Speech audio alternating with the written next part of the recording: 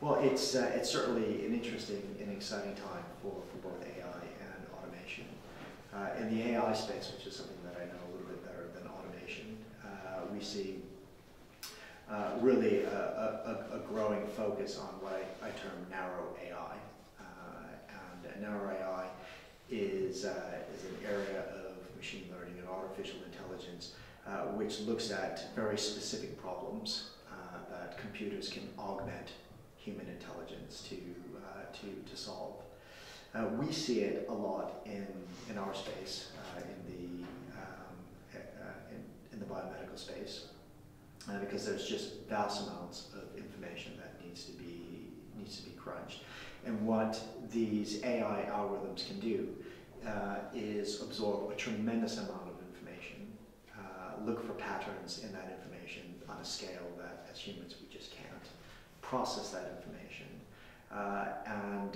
and make predictions on how information which is currently not linked could be linked. What humans are very good at is the imagination piece of it. It requires, in our field, it requires a human driver, an analyst.